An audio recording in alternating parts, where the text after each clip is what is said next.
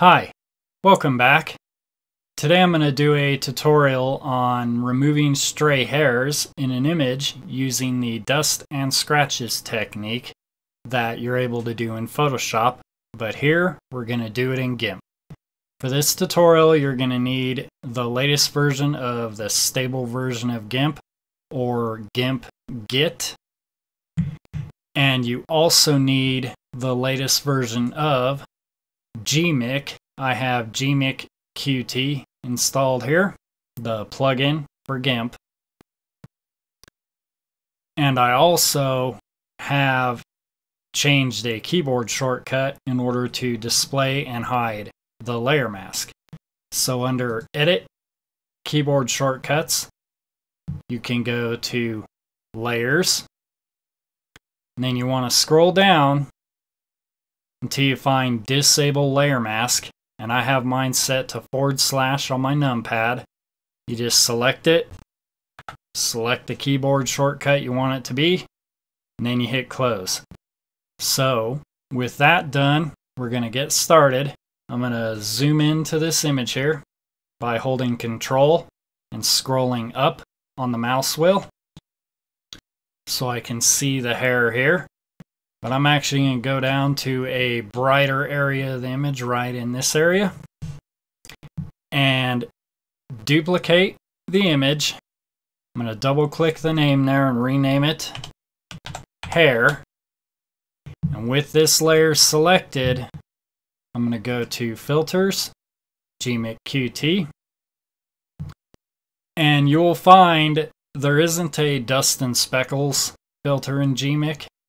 So what you need to do is go to Repair, the Repair drop down, scroll down to Remove Hot Pixels, and then just left click and scroll to some hair in the image here. And I bring my max size up to 20, and I bring the threshold all the way down. And you just wait, you can see the hair is gone there. Uncheck the preview, the hair is visible. Bring the preview back, and the hair is gone. So this is a very CPU intensive filter. So I'm going to click apply and then OK, and speed it up here and come back when it is done to demonstrate the rest of the tutorial.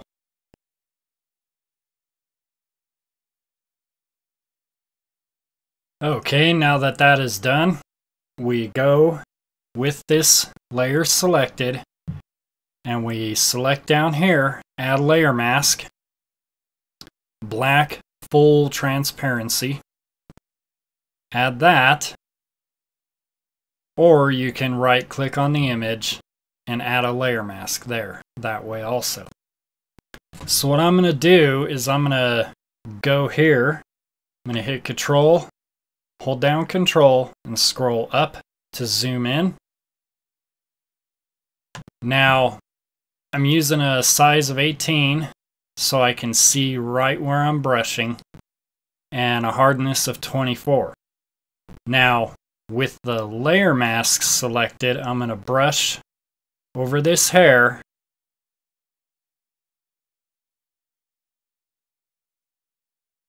so that I can see what's happening. And something you may notice here is the noise is being taken away. So what you want to do is go over to your layer, select the actual image on the hair layer and not the layer mask, and you want to go to Filters, Noise, HSV Noise, and as you can see you get noise showing up on the image there. Now you scroll down, it makes it much more coarse on the holdness. That might be a misspelling, I'm not really sure. This is a development version of Gimp, so I just scroll up until I get a noise level that is close matching to the image as possible. Now you can do hue if you have color noise in the image. If you didn't do noise removal in Darktable first to remove the color noise, you can adjust this hue, the saturation, and it'll add color noise. The other option you can adjust, this is value, but you do want to watch the image fairly close. As you scroll down, it removes the noise. So I just bring it up until I get a decent value that looks decent to my eye, as close matching as possible, and then hit OK. And it's going to add the HSV noise to the actual image. And once that's done, we will go back to the actual layer mask. Okay, now that that is done, we're gonna select the layer mask again, and I want to show the reason why. I'm gonna hold down Control, scroll out. I'm gonna demonstrate why I suggest you create a layer mask and a keyboard shortcut to disable the layer mask and make it visible again. So you can see the hair here. And I'm going to hit my / and it shows just the blurred image. As you can see the areas where the hair pretty much disappears is where you're guaranteed to be able to get rid of the hair. So here I know there's a hair here. I'm going to hit / again. Make sure my brush is selected. And I'm just going to paint over this hair here. Now you can go back and add noise again, because as you can see here, there's not enough noise added in the image. Now obviously you want to, since you're painting on a black layer mask, you want to make sure you're on the white paint here. So I'm just going to go through, I'm going to hit my /, make sure I can get rid of that hair there, and paint over it.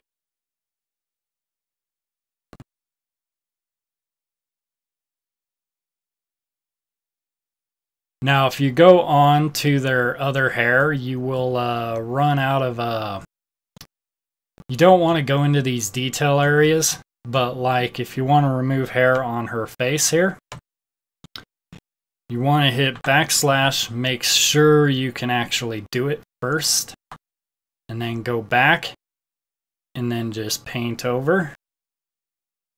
Now when it's on the face, I recommend that you actually use spot healing or the clone stamp tool, because you will blur detail in detailed areas, as you can see there. Which is why you want to use it on an image for the hairs around the head with a fast prime lens that blurs the background. It'll work on other images that have more stuff in focus also, but you will again mess up some of your detail.